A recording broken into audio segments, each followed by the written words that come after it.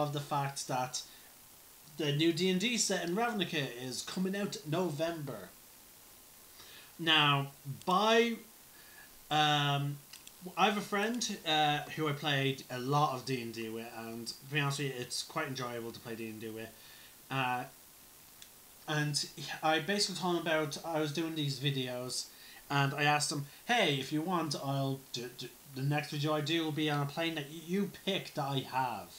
And he has chosen Amonkhet, the Egyptian plane, ruled by the draconic planeswalker, and where Gatewatch has suffered their most tragic defeat yet. Now,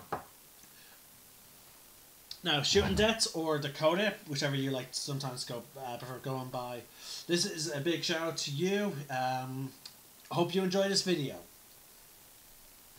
Now, Amonkhet is one of them planes that I do not know all too much about. I gave it one read over once before, and then that was it. But from what I can tell you, it is a world filled with possibilities and adventure, from ancient ruins, and every single image is just stunning. And again, a lot of these images tend to be taken from cards or the story-like.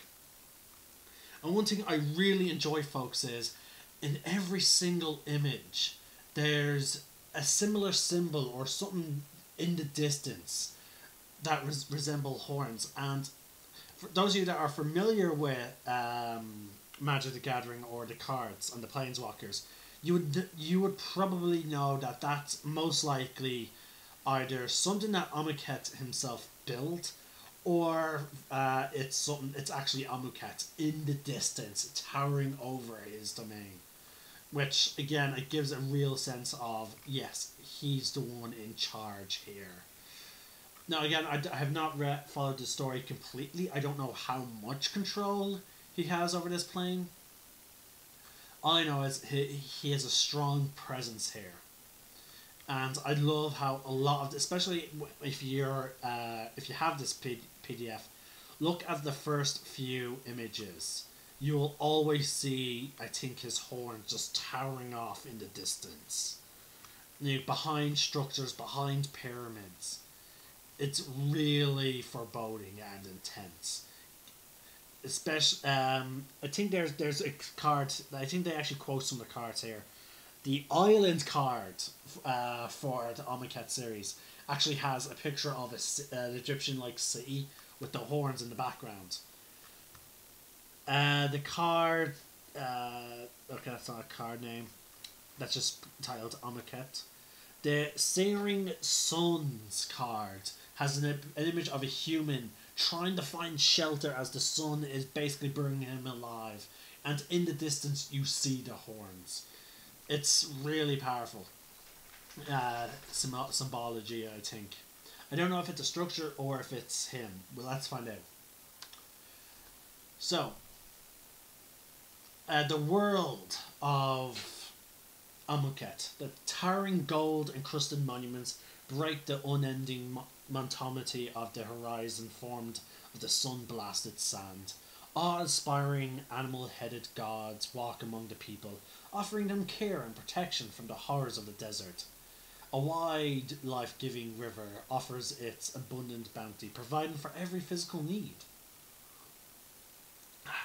Happy and hopeful, people offer sacrifices in grand temples dedicated to their benevolent gods, addressing their spiritual needs, for they know that this life, as wonderful as it might be, is just a beginning.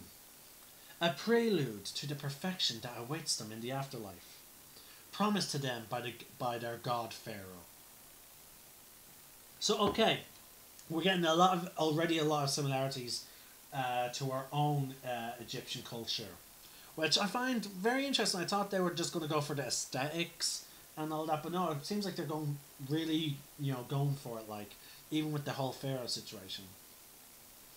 Amonkhet is a plane of dichotomy. I honestly do not know how to pronounce that word. I do apologize.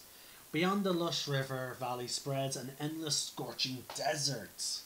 Accursed, desiccant mummies roam that desert, while carefully embalmed mummies attend to the needs of the living in the glorious city-states. Interesting that the mummies that are properly created seem to look after the humans, whereas the ones that were clearly, just mummified and then left and forgotten have sort of become like the stereotypical zombie. The people have everything they need. They are protected from the desert heat and the wandering mummies by a magical barrier called Hikmah, and they spend their lives in focused training, holding body mind to perfection. Yet they eagerly anticipate the time when they will be permitted to die in combat and leave this world behind. Interesting, very warlike civilization we have here. On the surface, Amonkhet seems to be a marvellous place to live. But something unsettling and nefarious lurks behind the grand facade. The wise and benevolent god Pharaoh, said to be busy preparing the wondrous busy preparing the wondrous afterlife, for the worthy, is actually Nicol Balas, the malevolent dragon planeswalker, whose schemes reach far beyond this plane. And all that preparation and training, all the trials and contests, all the effort to be made worthy, all of this is meant to prepare the people of Amonkhet for transformation into an undead army under Balas' command. Right, already there, just from... Now, folks, we haven't even gotten into any more of the lore. We just gotten to the tip of the iceberg for the lore of this world, and already I want to run a game for it. God damn it, it's gonna... Oh, I want to run a game for it, but I have no one to run a game for it. But okay, we're moving on. I'm gonna try and curb my excitement, folks. Okay, I'm just gonna try and calm. Breathe. Okay, behind the next section is called Behind the Facade. Unknown to any of the plane's inhabitants, the entire society of Amonkhet has been manipulated by Nicol Balas, who has seized control of the world, the gods, and the magic of the plane. Bolas chose this plane for his schemes because of the presence of a magical substance called Lesotep, which interacts with the magic of necromancy in strange and powerful ways. Conveniently, he also found here a pious, structured civilization that could easily subvert to his own purposes. Making himself the god pharaoh, he brought the gods themselves under his control, and eliminated anyone who tried to stand against him. When he transformed the world into a factory designed to produce a huge army of perfect undead soldiers, mummies embalmed in Lesotep. That's very interesting. To be honest with you, folks, that is really interesting, because this is not the first time I've heard of a planeswalker, manipulating the magic that overflows the planes. The only one I ever heard that did it before Nicol Balas now was Nisa, the green druid elf planeswalker, and it took her ages to channel it, and even then, in order to channel it, she had to go to a specific spot where most of the ley lines were intersecting. It took her a huge amount of effort to do it, but Nicol Balas seems to have been able to, it seems like he didn't have to maybe go through that issue. It suggests that he just showed up, saw this plane, and was like, you know what, this plane's mine now. And he's I don't know the power of Nicol Balas specifically. The only extent of his power that I know of is that 1, he's a dragon, 2, he's a planeswalker, and then 3, apparently he's strong enough to take on, and not only take on, but completely devastate the organization known as Gatewatch, which is an organization founded by Jace, the most famous blue planeswalker, and he, along with Liliana, the powerful necromancer, Garut, the green barbarian planeswalker. Nicol Balas took all of them on. Oh, and Chantra. He took all of them on and basically nearly killed them all. to the point where they had no choice but to retreat. I don't.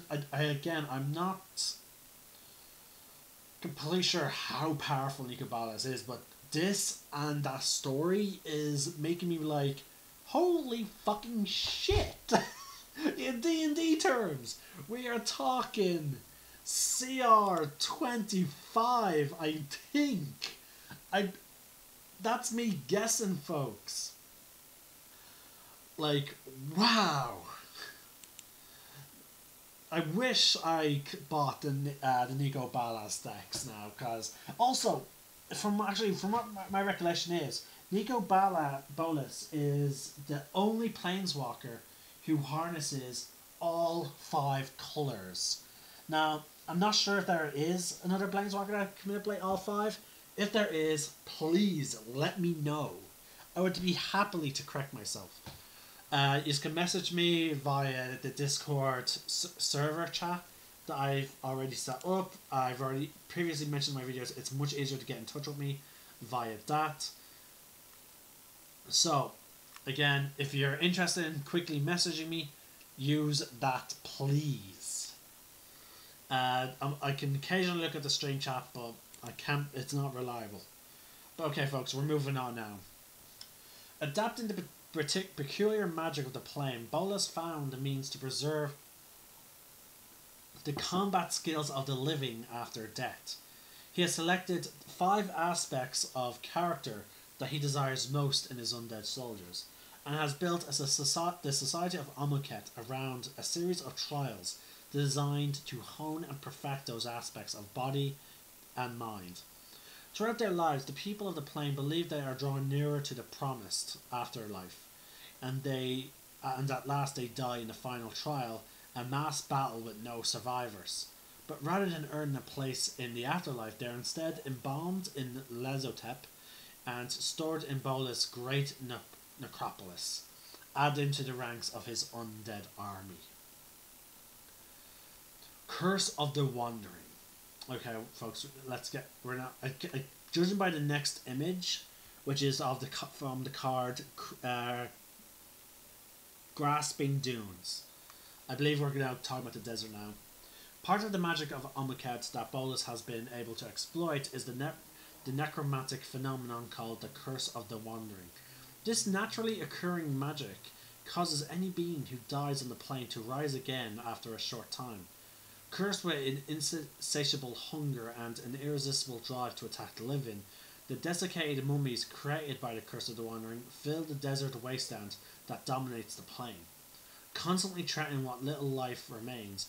But the people of Amonkhet do not fear the threat of the attack as much as they dread the knowledge that all who live will one day die and fall under the same curse. Death under the effect of the Curse of the Wandering is a terrifying afterlife filled with endless suffering. What God Pharaoh Nicol Bolas offers to the people of Amonkhet is an alternative to an eternity of wandering the afterlife of glorious delights, and all they need to do is attain this eternal bliss is to prove that they are worthy. As such, the threat of the Curse of the Wandering is a strong motivation for people to undergo the trials of devotion that the God Pharaoh demands. Okay. Now, next we are talking about putting devotion to the test, which I believe is most likely giving us more information about these trials that the people of Amonkhet must go through. The inhabitants of Amonkhet, mortal and divine alike, believe that the god Pharaoh left the 5 gods as stewards of the populace when they departed to prepare the afterlife. While he is gone, the god Pharaoh expects the people to devote their lives to proving they are worthy of this great reward, since the afterlife will be perfect. The people who enter it must also be perfect. The gods are custodians of the path to the afterlife, established by the god Pharaoh to purify and perfect the people who follow that path and undergo its trials. Each god oversees one of the 5 trials, instructing the initiates who prepare to face that trial by helping them cultivate one of the 5 aspects of moral perfection. Solidarity.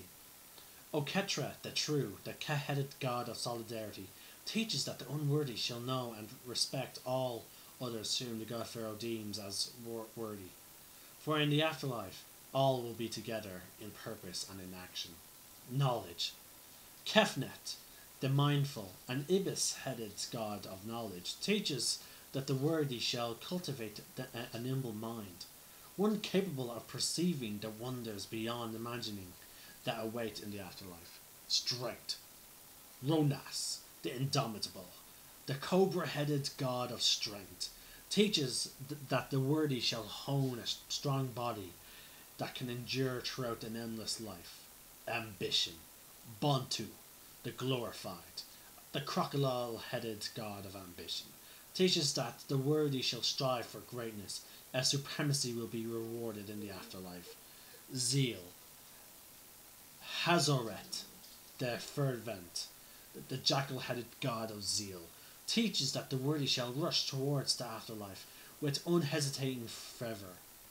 Fervor? Whatever. Relentlessly they will rise to overcome any obstacle in the way and earn a place at the god Pharaoh's sides. Initiates who pass one of the trials are rewarded a cartography, a magical emblem that they will take with them to the afterlife.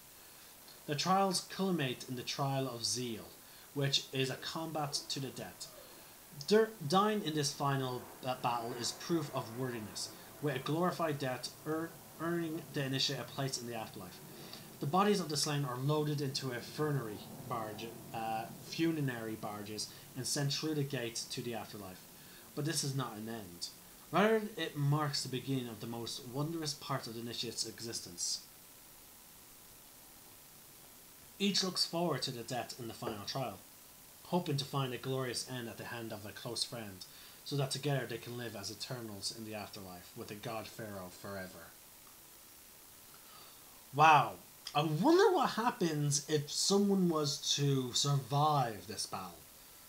You know, and don't get me wrong, I imagine they arrange it so that you cannot possibly win against your opponent, but the thing is they want a glorious death.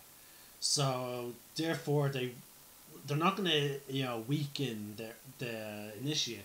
More so they'll just try and capture something strong and powerful and then unleash it upon the initiate. But okay, this also comes with a new background as well, folks. The initiate. But anyway, people of Nakatomun. The citizens of Amonkhet begin training for the trials of the five gods at a very young age. Children as young as 5 years old are invited to become acolytes, the first stage of their spiritual development. An annual ceremony serves as a rite of passage for these youths, marking the beginning of their journey towards the afterlife. After completing their training and the construction of the obelisk that will be defended during the trial of solidarity, a crop of acolytes is finally prepared to stand before the five gods in the ceremony of measurement. Those who are judged worthy are asked to continue their journey towards the afterlife as the god Pharaoh's initiates.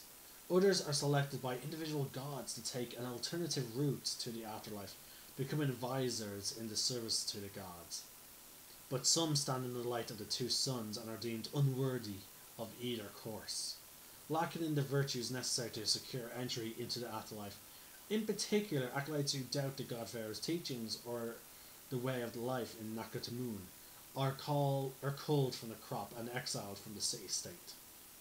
Your character's background can reflect the results of the ceremony of measurement. And such new background is Initiate. There's also Visar and Destinator, and we're going to cover each one. So we'll start with the Initiate. You are an initiate on the path to completing the trials of the five gods in hope of earning a glorified death in the final trial of zeal. Some combination of your natural aptitude, your crop's needs, and your teacher's assessment while you were an acolyte led you to focus your training on one particular area of specialization: hand-to-hand combat, long-range combat, or spellcasting. but only a well-rounded initiate can be called truly worthy of the afterlife. If you are a hand-to-hand specialist, consider the barbarian, fighter, monk, paladin, or rogue classes. As a long-range command specialist, you might be a fighter, ranger, or rogue. If you are a spellcasting specialist, you might be a bard, sorcerer, wizard, and beyond this initial choice, you might consider multiclassing or using feats to round out your skills in all three areas. Skill proficiencies, athletics and intimidation. You get one type of gaming set and you are proficient with vehicles, land vehicles to be more precise. Your equipment will be a simple puzzle box, a scroll containing the basic teachings of the five gods, a gaming set, a set of common clothes, and a belt pouch containing 15 gold pieces. If you have completed any of the trials before the start of the campaign, you also have cartouches you have earned.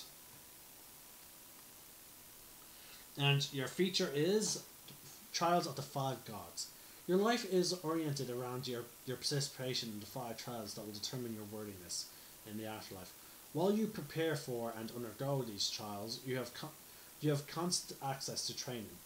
A comfortable place to live and regular meals are provided to you by servitor mummies, the anointed, under the supervision of the viziers. You can enjoy these benefits only as long as you obey the societal norms of Naktamun, training for your trials with or without your crop, obeying the orders of the gods, and following the instructions of their viziers. If you violate these norms, you risk being treated as a dissenter. See the Trials of the Five Gods for more information about undertaking the trials and their rewards. Okay, suggested characteristics. Initiate's life is focused on the trials, but it doesn't need to be all about the trials. Though some initiates are highly focused on their training, most undergo that training while also experiencing joy, sorrow, love, loss, or anger, jealousy, hope, fate, and delight. The whole range of mortal emotions and experience. The afterlife might be a constant presence in the initiate's mind, but it is the culmination of a life well lived, not a replacement for it. Now, let's see here. You actually do have some unique personality traits and stuff for this, which is quite good because I've noticed that in some of these PDFs they actually just simply replace.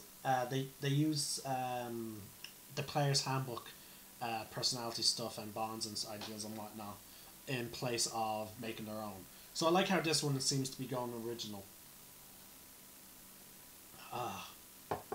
I always have a joke on hand when the mood gets too serious.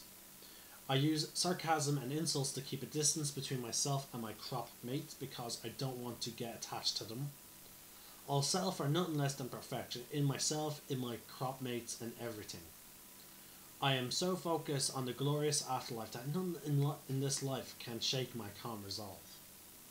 I enjoy using my skills to help those who lack those same skills. I train hard so that I can play hard at the end of the day. I fully expect to play even harder in the glorious afterlife, but I'm not in a hurry to get there. I'm perfectly happy letting others pick up the slack for me while I take it easy.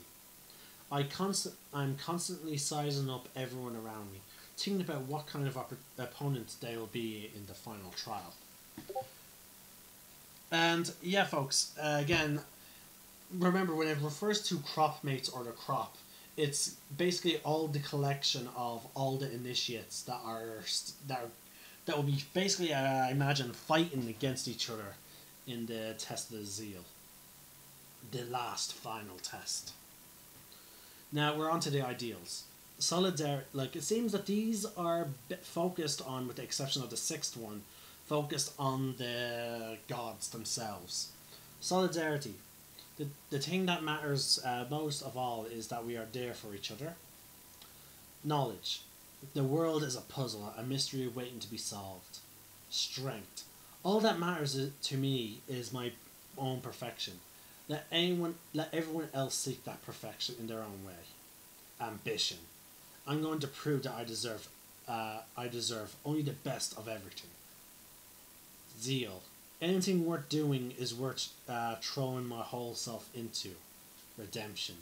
I will train all the harder to make up for the debt I entertained when I was younger. Quite interesting. Now for the bond. One of my crop mates is my dearest friend, and I hope we will face each other in the final trial. 2. I'm in love with a vizier. 3. I am particularly drawn to one of the 5 gods, and I want nothing more than to win that god's particular favour. 4. I am more devoted to Nakatamun and its people than I am to any of the ideals of the gods. 5. My weapon was a gift from a beloved trainer who died in an accident. 6. I carry a memento of my time as an acolyte, and I treasure it above all other things. Again, I really like how they're making unique personality stuff and characteristics for this for this background and for this PDF. It's really exciting. I feel like this is one of the best PDFs. Now we're on to the flaw. I am easily distracted by an attractive person, which could be the death of me in the trials. I really wanted to be a vizier, and I'm angry at the god who didn't choose me. Training for a lifetime to die in the end seems like a big waste of energy. I am not at all sure I'm able to grant a glorified death to any of my crop mates. I have a lasting grudge against one of my crop mates, and each of us wants to see the other fail. 6. I think I figured out that this world is not what it seems. Something dark is going on here. And they are the personality stuff for the background initiate. Very interesting, and I'm already thinking of a campaign for all this, and it's really bothering me that I have no one to play this with. Vizier. You are a vizier, a servant of your god. You perform the tasks that are essential to facilitating the initiate's journey, so that the gods reward you with entry into the afterlife with the God Pharaoh's blessing. You hope to achieve the most honored status in the afterlife by being the best possible servant to your god. As a vizier, you can have any class, but you are especially likely to be a cleric, a druid, particularly if you serve Rohanas, or a paladin. Your skill proficiencies are history and religion. Tools, you get one type of artisan tool and one type of musical instrument. You also get access. Your starting equipment can also include a set of artisan's tools or a musical instrument, one of your choice, a scroll of your god's teachings, a vizier's cartouche, a set of fine clothes, and a pouch containing 25 gold pieces. And your feature is a voice of authority. Respect my authority. Your voice is the voice of your god, at least in theory. Your job might include training and instructing initiates, but they are required to obey you. In any circumstance, initiate is expected to defer to you, to your voice, and obey your commands. If you abuse this authority, though, your god might personally punish you. Very interesting. So you can't really get your way all the time. But at the same time, you have a lot of power. Alright. Now we have the suggested characteristics of a vizier. And now this is going to be interesting. I'm curious about what this will suggest. Everything I do gracefully and deliberately, and with complete confidence. Well, okay, they actually recommend, okay, your personality trait is actually, wait, hold on. Ideal,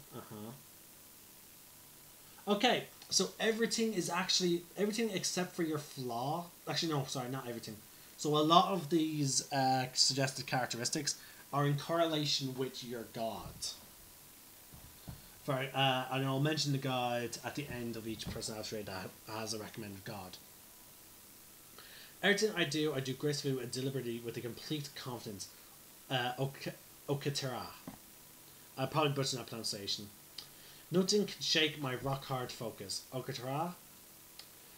When I am at peace, I am an oasis of perfect calm in the world. When I am roused to anger, I am the embodiment of terror. Kefnet. I enjoy teasing the acolytes and the initiates with juicy tidbits of knowledge wrapped up in fiendishly difficult puzzles. Kefnet. I have the utmost faith in myself and my abilities. Ronas. I get restless when life in the city feels too tame, too safe. Ronas. I enjoy solitude as an opportunity to plan my victory. Bontu. I use satire as a way to undermine the teachings of the other gods. Bontu. I love fight and feast with equal zeal. Hazaret. I think of those in my care as my family, in a way that most people have trouble understanding. Hazaret. Ideals. Solidarity. The worthy must respect the worthy. In the afterlife, all will be united in goal and action. Okatra. Knowledge. The worthy shall cultivate a nimble mind, so as to perceive the wonders beyond imagination that wait in the afterlife. Kefnet. Strength. The worthy shall hone a strong body so that they can withstand the boundless energies of the afterlife. Ronas. Ambition. The worthy shall strive for greatness, for supremacy in life. In life leads to supremacy in the afterlife. Bontu. Zeal.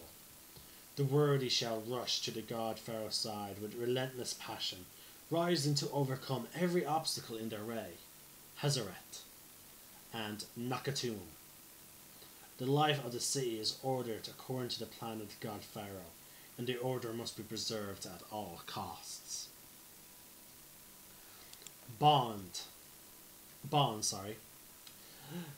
My loyalty to my companions embodies the ideal of loyalty to my god, Okatra. The teachings of my god are more precious to me than any possession, Kefnet. I will do anything to defend the temple of my god from any harm or desecration, Ronas. I am committed to the service of my god because it's my sure ticket to the afterlife, Bontu. I love my god and never want my service to end, Hazaret. I have a close friend or lover who is also a vizier. Flaws. I'm in love with an initiate and I want to shield this person from death in the trials. I secretly wish I had not been chosen as a vizier, so I could participate in the trials as an initiate. I secretly question whether the gods care at all about us or what we do. A vizier of another god seeks my death in retribution for a past insult. I am terrified of what lies beyond the gates to the afterlife. I secretly believe that the god Pharaoh's return will not bring blessing to the world. Interesting. Very interesting. Both the initiate and advisor, I like how they both have either the possibility of you playing a very loyal member of the plan for Nico Bolas, but at the same time they give you the option to be the type of character that would in the end turn against him or turn against the trials. Next we have this dissenter, which I'm guessing is the people who were kicked out. Even in the carefully constructed and curated city-state of Nakatomu, and in the presence of the five gods, some people rebel against the doctrines of the god Pharaoh. They don't challenge the existence of the gods of curse, for those gods are visible nearly every day in the streets of the city.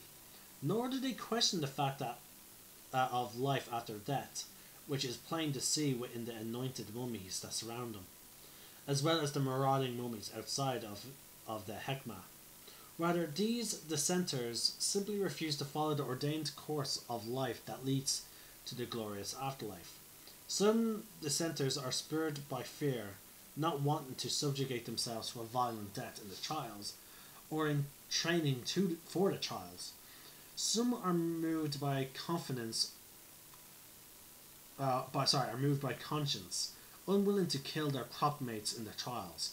For they cannot deny that the gods exist. They can deny that the gods are just, and can fight to prove that the dictates of the unjust gods need not be obeyed. Some believe that one god, probably Bantu, has corrupted the process of the trials and the path to the afterlife. Others correctly intuit that the god Pharaoh did not actually have the people's best interests in mind when he ordered their society. A character who is identified as a dissenter loses the benefit of the initiate's or visor's background feature. In this place, the character gains the following feature. If they wish to have any hope of survival, whether hidden within the sea or cast out into the desert, the dissenters must help each other. You can find a place to hide, rest, or recuperate amongst other dissenters. They will help shield you from those who hunt you, possibly even risking their lives for you. And then that is it.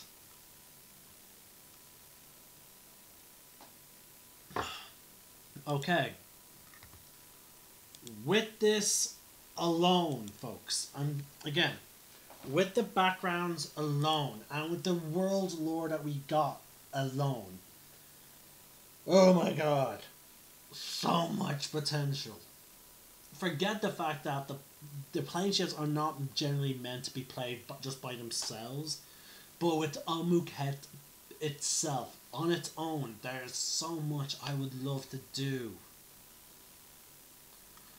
Oh my god, it's just so brilliant. But okay. We still have more stuff to cover. We still have races, the bestiary, and then actually making a planeswalker. Okay. Okay, and apparently there are 5 human species. Five humanoid races. Okay, first off, we'll be covering humans. Of the 5 humanoid races of Amonkhet, humans are the most diverse and adaptable. Different humans train in a wide variety of fighting styles, including those particularly favoured by the other races. A human mage might use any of the 5 colours of mana, while mages of other races focus on one or of only 2 colours. Human viziers serve all 5 gods, and different human initiates excel in different trials.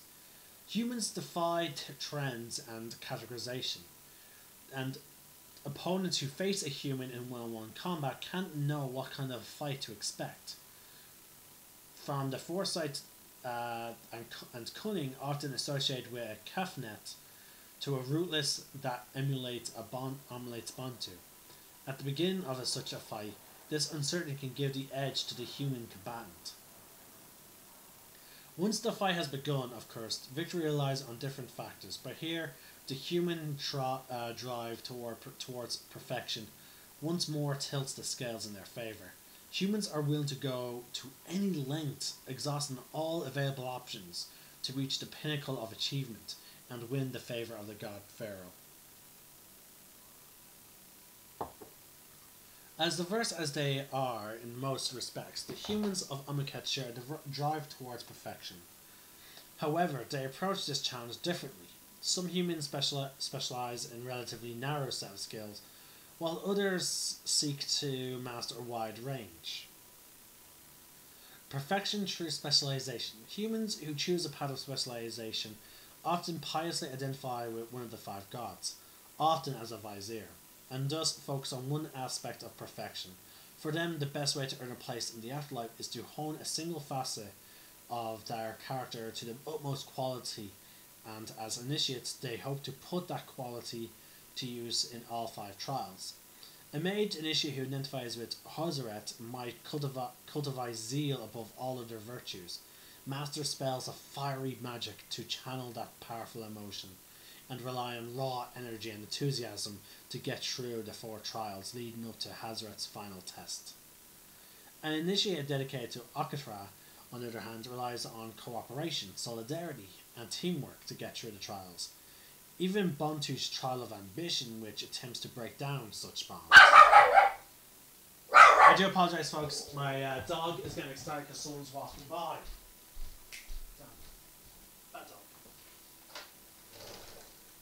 This is why I keep that blind down, so that you can bark at people. But okay. So yeah, so some humans try and specialize in one aspect rather than spread their goals. To Ockham's disciple, ambition means drive to help an entire crop of initiates achieve glory, to gather rather than exalting oneself over others. Humans with this viewpoint see their chosen virtue colouring all others, and believe that the five gods offer their people a choice of which virtue to emulate and emphasize.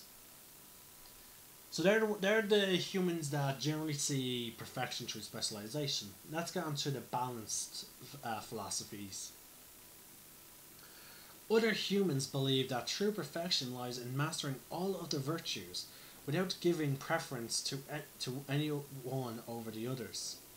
They compare themselves to the multifaceted stones whose beauty lies in the polished perfection of every facet. These humans are careful not to let their skills in one area outshine the other efforts. And if they grow to accomplish in one set of skills, they set it aside to concentrate their training on others until their abilities are balanced once more. Philosophically, such humans believe that the gods are five in number, so as to remind people of Amonkhet, not to focus their attention on a single god or a single virtue, but to serve the gods equally and master their teachings to the same degree. Thus, they hope to achieve a balanced state of perfection that will guarantee their admission into the afterlife. Now, we got some combat classes discussions here, so let's see what goes on here. Most human initiates focus their studies on a single specialization: hand-to-hand combat, long-range combat, or magical combat.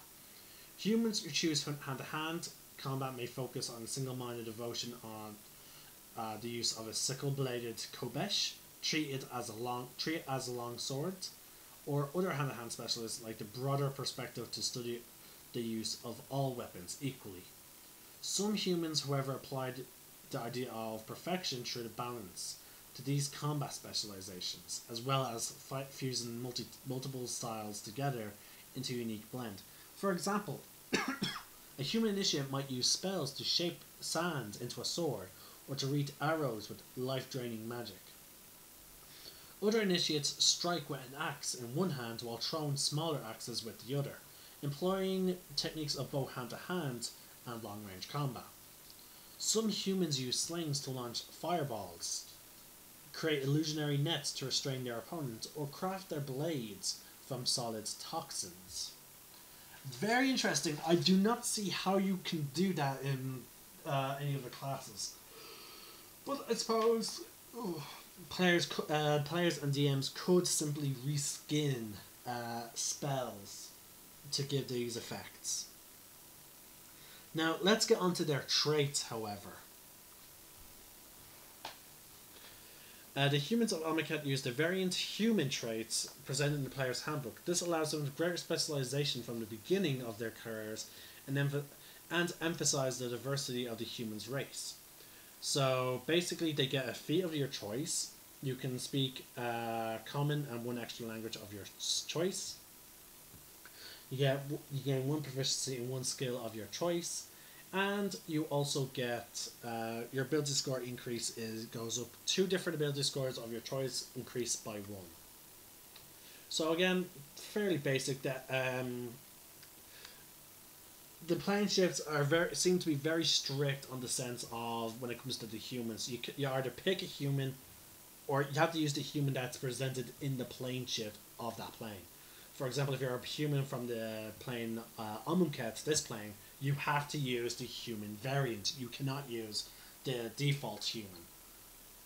So that's very interesting. Now we're on to the Evin, or Avian? Avin? Either way. Evin are have human-like bodies, arms, and legs, along with bird-like wings and heads. 2 distinct varieties of Evin are found in Nakatoon. One has a head of a hawk or a similar bird of prey with short wings, allowing fast flight. The other variety has the head of an ibis atop a long neck. with wide angular wings better suited to soaring. All Evan have lean bodies with feathers extending from their heads down to their shoulders. Evan delight in flying above their foes, using their superior mobility to confound and outpace their opponents. They love soaring through the sky as well, though the Hakma limits their altitude. Like all people of Deckard's Moon, they are grateful for the Hakma Moon's protective magic, of course, but they keenly anticipate the hour when the Godfair will return to dissolve the Fail, letting them fly without limit in the afterlife. Combat classes. Spellcasters are common among Ibis-headed Evan. Drawn to fellow teachings of the Kefnet, their physical resemblance to the god of knowledge is reflected in the mental discipline, focus, and confidence for which Evan spellcasters are known. They wield magic of air, wind, and sometimes water to buffet their foes, enhance their own flight, and counter enemy attacks. Hawk-headed Evan, who follow the path of the mage, are more likely to lean more towards the sand-based magic that can cloud the air, blast their foes, or bury their enemies in living dunes. Hawk-headed Evan are... Hold on. Yeah, there's another one.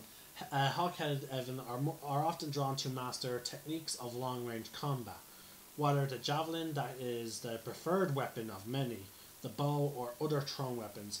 Whatever weapon they use, Evan hover and swoop in the air above the fray, seeking the opportune moment to strike in exactly the right place. In line with the teachings of the god of solidarity, they often fly in tight formations with other Evan in their crops, supporting and protecting each other. Evan take great pride in precision of their attacks, relying on their keen vision and superior vantage points. They view the sharp tip of a javelin or arrow as a symbol of their love for precision, and some initiates maintain carefully tended collections of spearheads and arrowheads. A relatively small number of Evan of both varieties end up focusing on hand-to-hand combat. Even there, they use their ability to fly to great advantage, often swooping down on their foes from a great height. The speed and power of a blow from a diving Evan can be early devastating, but such a strike poses a tremendous risk to the Evan as well as the target. An Evan who fails to pull up from the dive in time can suffer even worse injuries than the target of the attack. Evan often minimize this risk by hurling javelins while they dive, then pulling up nearly after a successful throw. Now, here are the traits of such Evan. It seems they have different traits on their subspecies, so there actually is a point to the different heads. Now, all Evan get +2 to their dexterity. They age like humans, and they theoretically live into their 80s. Of course, most find a glorious or inglorious death long before that point. Alignment. Most Evan lean towards some form of neutrality. The Ibis-headed Evan, focused more on knowledge than any other virtue, are usually neutral. And the hawk-headed ones are inclined towards lawful neutral. Speed. They have a base walking speed of 25 feet, and you have a fly speed of 30 feet. You can't use your flying speed while you're wearing medium or heavy armor.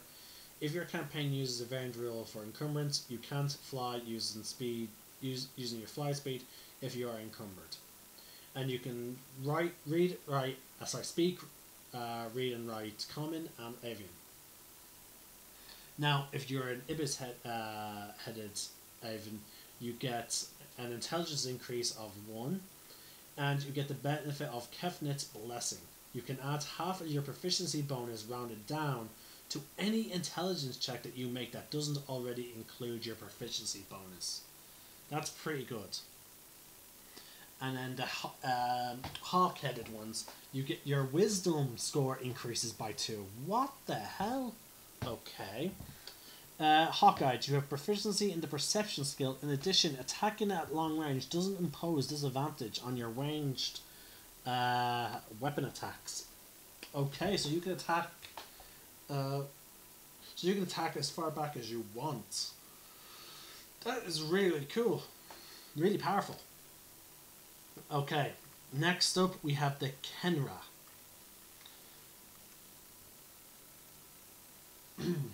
The Kenra are of Amonkhet are tall and lean, with graceful bodies and heads that strongly resemble jackals.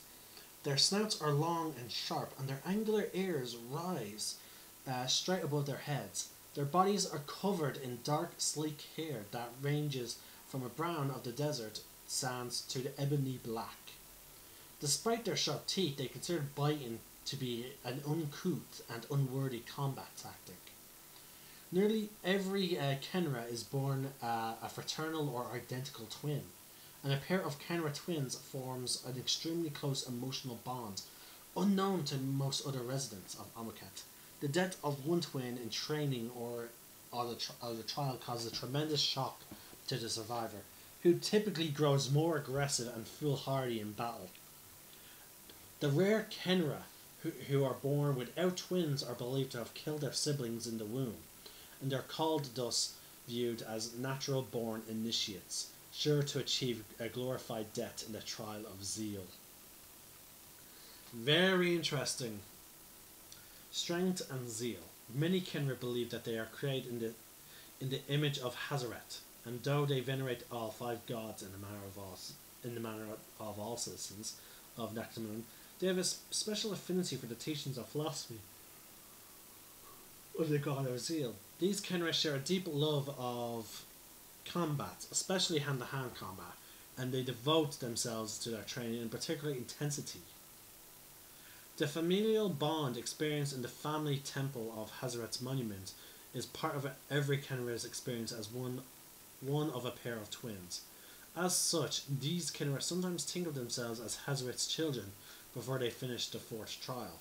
For her part, Hazaret seems to favour Kenra among her viziers, and some say that she shows particular favour to Kenra initiates who survive to reach the trial of zeal.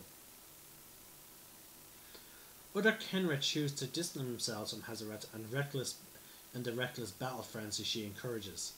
They devote themselves instead to honing their physical strength, resilience, and adaptability, inspired and guided by the teachings of Ronas. These Kenra have a great fondness for wrestling, or tussling as they often call it, and they keep careful track of the matches they win and lose against other initiates. They often seek out matches against Minotaurs, enjoying the challenge of pinning their snowy strength against the brute muscle of larger and heavier opponents. Now, the classes that you often find of Kenra, they are especially devoted to Hazaret. The Kenra who are especially devoted to Hazaret are particularly drawn to hand-to-hand combat styles, but the other styles each have their own appeal, and Kenra initiates might find themselves specializing in any of the three. Kenra who focus on hand-to-hand combat often wield a khopesh, a large sickle-bladed sword, as their weapon of choice, which is treated as a long sword. Kenra wield these blades with devastating accuracy and powerful landing, one crushing blow after another in a hail of furious attacks. They favour lightweight armour that doesn't impede their movement, and often comparing fighting in organised ranks to wearing a leash that limits their ability to charge, lunge, and roll away from danger. Their natural aggression makes them ideal shock troops, scouts, and skirmishers, and that aggression is even more pronounced in Kenra who have already lost their twin, and who sometimes lose any sense of self-preservation as a result. Kenra who focus on long-range combat prefer hurled weapons, spears and javelins, over bows and slings. They are known and feared for their deadly accuracy. They carry small cases of javelins into combat, and feel ashamed if they reach the end of the battle without any weapons left unthrown. A Kenra might ride on a chariot as a spear thrower, sometimes augmenting attacks with minor spells of fire magic. Many Kenra mages specialize in fire spells, creating blades and hails of flame to sear and scorch their foes. Their strategy emphasizes overwhelming initial assaults in magical emulation of Hazaret's battle frenzy, Others prefer magic that augments their natural speed and strength, bolsters their endurance, or drains the strength from their enemies. They work to hone their spell alongside their bodies, incorporating the elements of hand-to-hand combat into their spellcasting. Alright, and you have the traits for your Kinra is your dexterity score increases by 2 and your strength score increases by 1. Now, they usually they reach adulthood in their early teens, and Kinra initiates are usually the youngest in a crop, completing the trials by their late teens. Even without a violent death, they rarely live past 80. They tend to lean towards the chaotic alignments. They have no particular inclination towards good or evil. Their base walking speed is 35 feet. You get proficiency with the Kopash, Spear, and Javelin. And you have the Twins feature. If your twin is alive, and you can see your twin, whenever you roll a 1 on an attack roll ability check, or saving throw, you can re-roll the die, but you must use the new roll. If your twin is dead, or if you are born without a twin, you can't be frightened. You can speak, read, and write Common and Kinra. We have 2 more races, folks, and then we'll be halfway through the PDF, which means I will probably end the video there.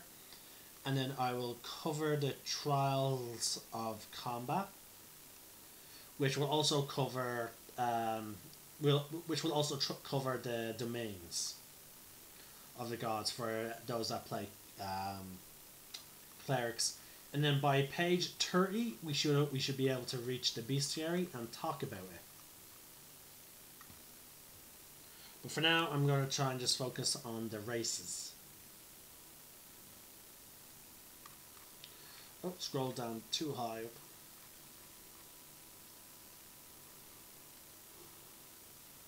Next, we have the Minotaurs.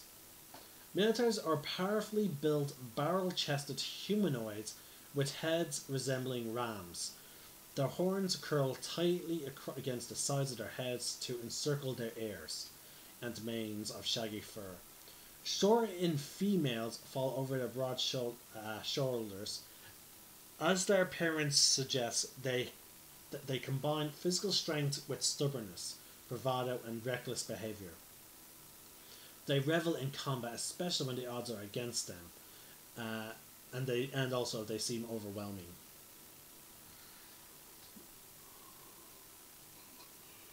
Minotaurs are rowdy, boisterous, and direct to the point of rudeness. They have no qualms about declaring what they want and defying others to keep it from them. In combat, they bellow loud challenges and defiance of their foes, and roar with laughter as they triumph. Minotaurs believe they hold a unique place among the race of Amonkhet. The Krinrit can look to Hazeret, the Naga to Ronas, and the Evan to Kefnet to see themselves represented among the gods. Humans have no single god to look to, which explains why they demonstrate such variety, but only one god bears a pair of curving horns, the god Pharaoh himself, who holds a special place for many of the Minotaurs of Amonkhet. Ruthless and reckless. Even those Minotaurs who feel personal affinity for the horned god Pharaoh align themselves most closely with Bantu or Hazeret in practice, driven by a fierce and powerful desire to prove themselves, to earn glory in the afterlife, and to win a glorious death. They view every challenge or obstacle a chance to demonstrate their prowess. With ruthless abandon, they slash, batter, and pummel their way through anyone or anything that stands in their way of their own advancement. With reckless vigour, they fight without heed for their own safety, shrugging off blows of their enemies. Now, the classes that they generally follow, their size and strength makes Minotaurs ideally suited for hand-to-hand combat, though most effective on the offense, delivering an endless blow of barrage of attacks. that will keep their foes off balance, shattering their opponent's shields and weapons, and inevitably break their opponents. These Minotaurs favour a large, heavy weapons such as axes, mauls, and two-handed kopeshes treated as great swords, but they are also fond of unarmed combat. Many love to throw their weapons aside in favour of pummeling their opponents into submission with their horns and bare hands, believing that such a victory is more glorious and more humiliating to the loser. But though Minotaurs are known for their physical size and strength, this hardly preludes to the presence of keen minds and powerful spellcasters among them. Though they are fewer in number than the hand-to-hand specialist Minotaurs, mages draw their natural ferocity to instill terror in the hearts of their opponents. With a terrible roaring bellow, they manifest their fury as blasts of flame, or imbue their own horns and fists with searing heat to make their physical attacks more deadly. The relatively few Minotaurs who specialise in long-range combat enjoy one aspect of that style in particular, the opportunity to draw first blood, marking the moment when a battle has truly begun. Minotaurs use heavy bows and javelins, and take special delight in firing into the middle of an enemy formations to sow as much chaos and confusion as possible. Now, your Minotaur traits are as follows. Your strength score increases by 2, and your constitution score increases by 1. Now, Minotaurs reach full maturity in and around the age of 20. They typically become acolytes at around 8 or 9 years old, making them among the older members of their crops. Once they reach maturity though, Minotaurs age quickly, rushing headlong through the trials, as they do all aspects of life, to complete them before they pass their peak.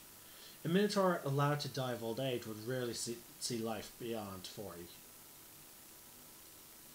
Now, they lean towards chaotic alignments, and they have a slight inclination towards evil. Now, the Minotaurs have several features. Your base walking speed is 40 feet. Your horns are natural weapons. You can use them as natural weapons to make unarmed strikes. If you hit with your horns, you deal bludgeoning damage equal to 1d6 plus your strength modifier. You automatically gain proficiency in intimidation skill, and when you're reduced to 0 hit points but are not killed outright, you can instead drop to 1 hit point instead, and you cannot use this feature again until you finish a long rest.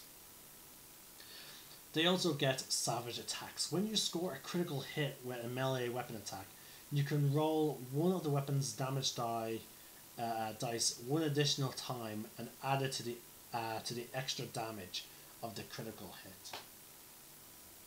You can speak and read Common and Minotaur. Last but not least, we have what possibly is my favourite race, because I love reptiles and lizards and snakes, is the Naga.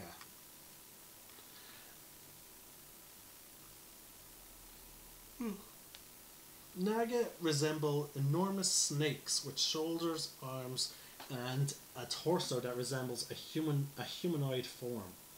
They typically hold their heads and torsos off the ground while moving, but can increase their speed by lowering their bodies and using their hands for extra propulsion. They adorn their torsos with armor, jewelry, and vague nod towards the clothing worn by other races. Male Naga have broad hoods wider than their shoulders, while females have narrower hoods and longer faces. Naga believe in a principle called the sweetest harmony, which describes a perfect balance between the body and mind. Finding that balance as they understand it is a sure path to glory in the trials, since the combination of physical and mental preparation will ensure a success in every trial. For an example of this sweetest harmony, they point to the Luxa River and the land it nourishes, which exists in a delicate and light-giving balance. Either one without the other would be diminished and useless. Just so mental strength supports physical capabilities, the physical fortitude feeds the mental tendency, so neither mind nor body can exist in isolation. In the same way that the Naga believe in that Kefnet and Rojas exist in independence, and that their trials are best conceived as two halves of a whole, but in practice, as much as they strive for balance and harmony, most Naga identify more strongly with one god other than the other.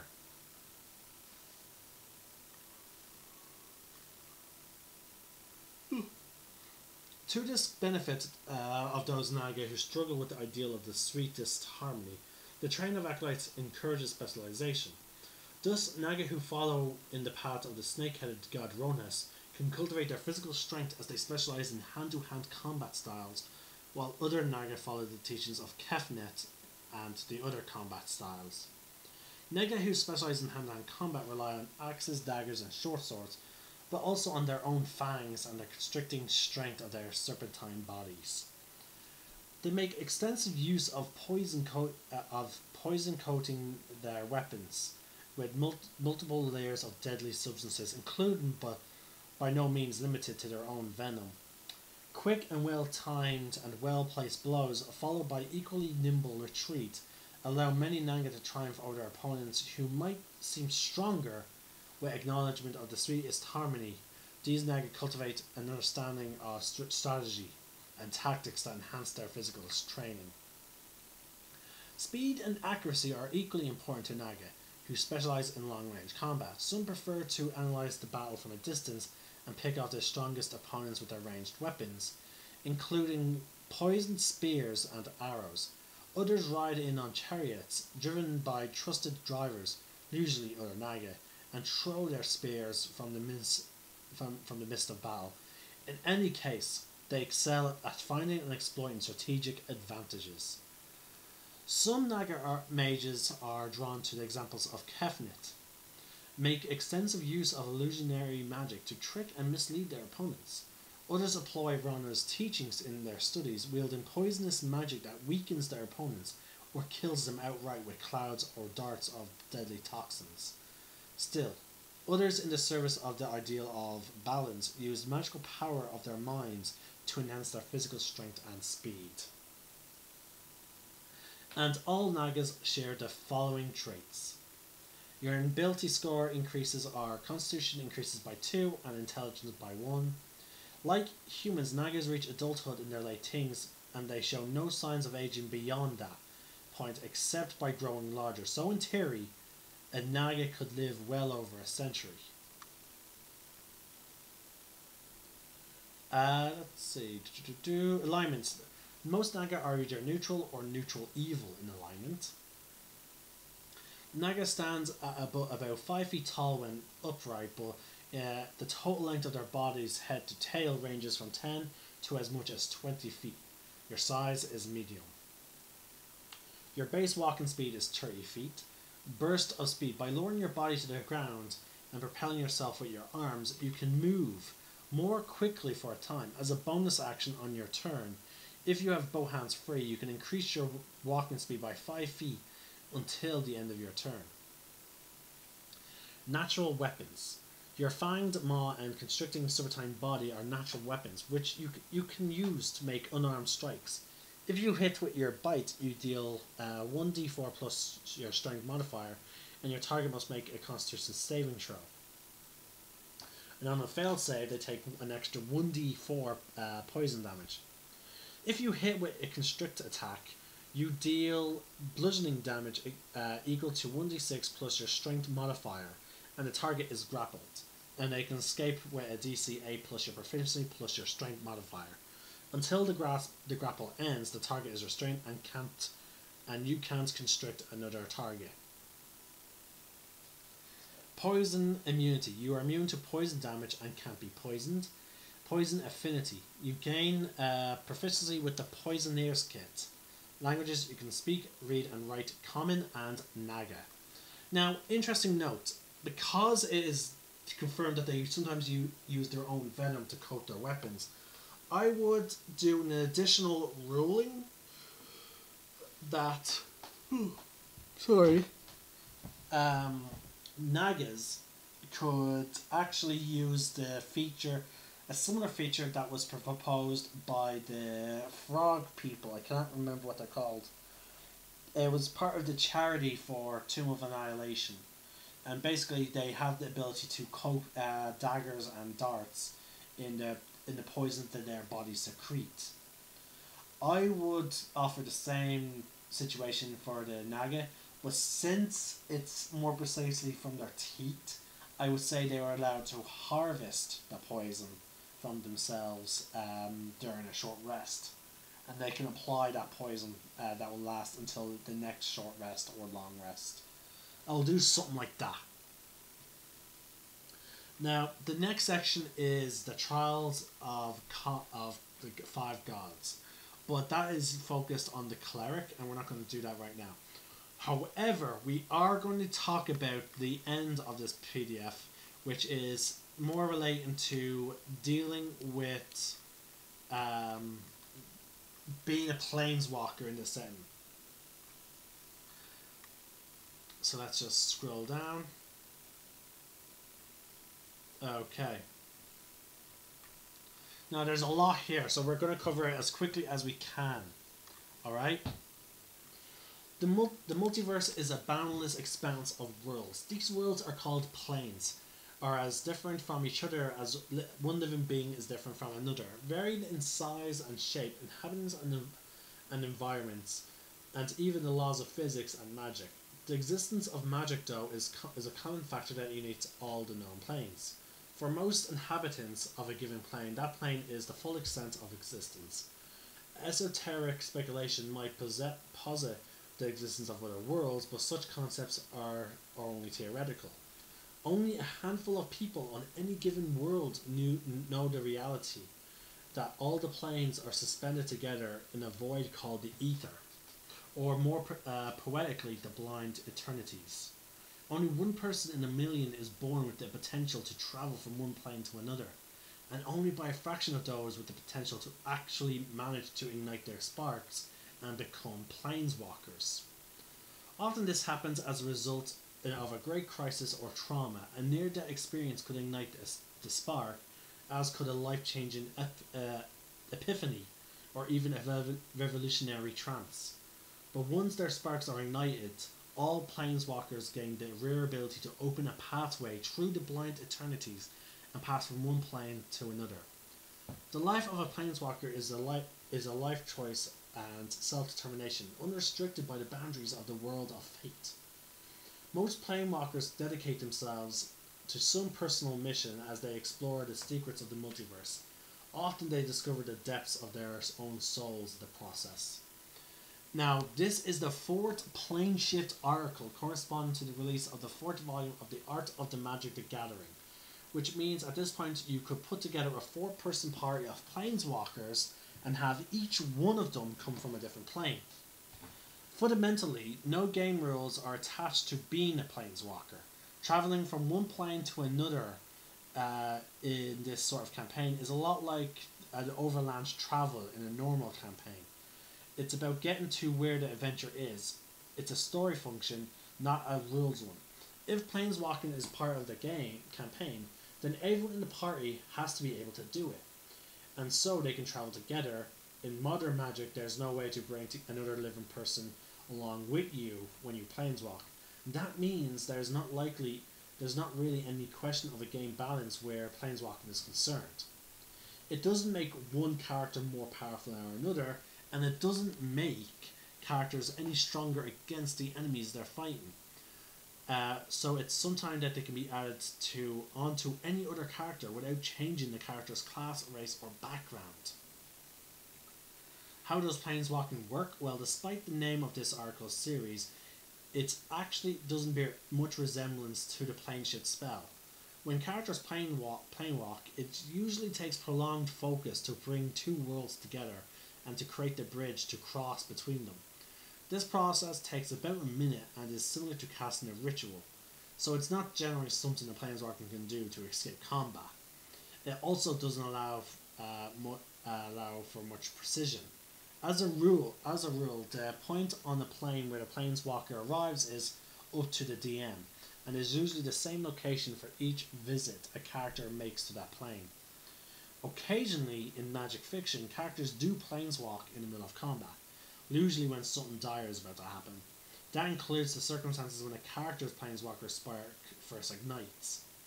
To model that, at the DM's discretion, a planeswalker who's about to drop to 0 hit points can make a charisma saving throw with a DC equal to the damage taken.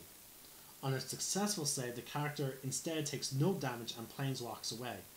It's up to the DM what plane that character ends up on, because this isn't usually an intentional process.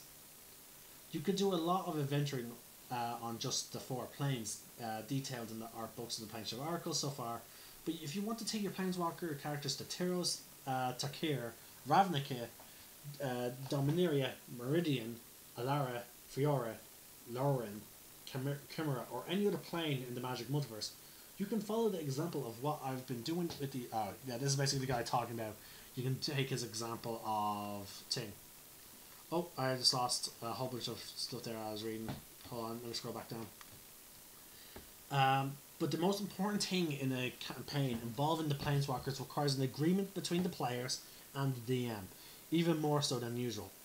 If the players decide to ignore the plot hook set before them and go off anywhere in the multiverse just because they can make the DM's job more taxing than fun. It's one thing to have a planeswalker pop off to Ravnica for an hour to buy a cup of coffee, but it's quite another for players to decide that they want to take on the corruption of New Phyrexia today instead of following the clues that lead clearly to the Innistrad campaign. Speaking of New Phyrexia, a campaign with a planeswalker is generally more fun with higher level characters.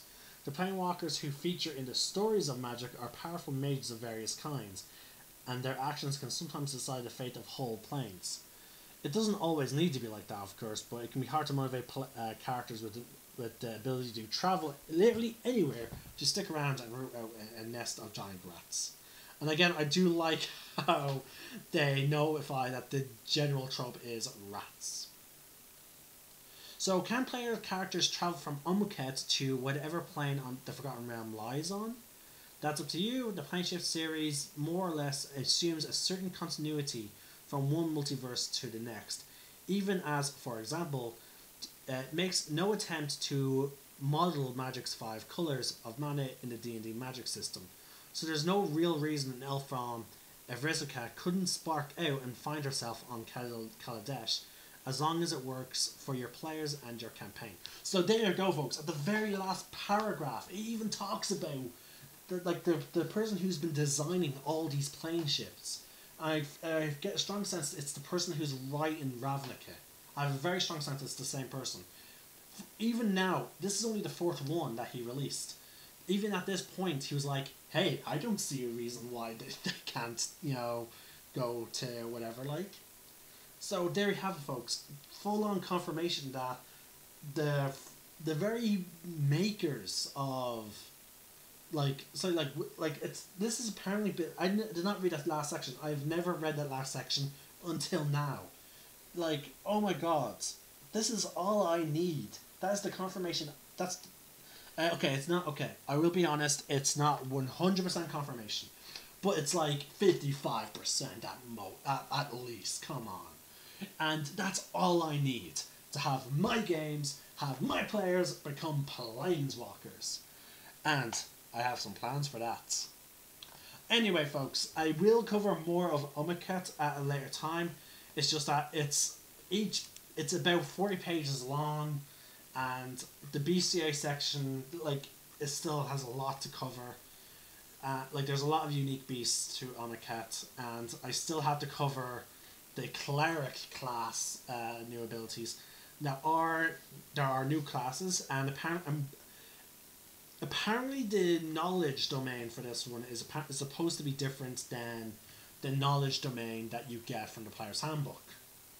So I find that very interesting, and I'm looking forward to see what makes it differ from the other knowledge domains. Actually, hold on. Zeal, ambition, strength, Yeah. No, there you go. It says it right there. Kefnet's domain is identical to the knowledge domain in the player's handbook. So yeah, so there's only 4 new domains. And I'll try and cover them all. I promise you I will attempt to cover them all. This series, I'm not going to let this series fall behind like the others, because it's a series that I myself truly enjoy, and I want to finish it. I want to play it so much, and the more I read, the more I want to get. The more I want to do it. Hell, I might even set up a special reward for Magic the Gathering fans who are watching this on YouTube or on Twitch. Message me, whisper chat me, or whatever you need to do on Twitch, or whatever you need to do on YouTube or Discord. Message me and let me know if you would be interested in running a Magic the Gathering campaign. But we'll obviously wait until Ravnica comes out for that.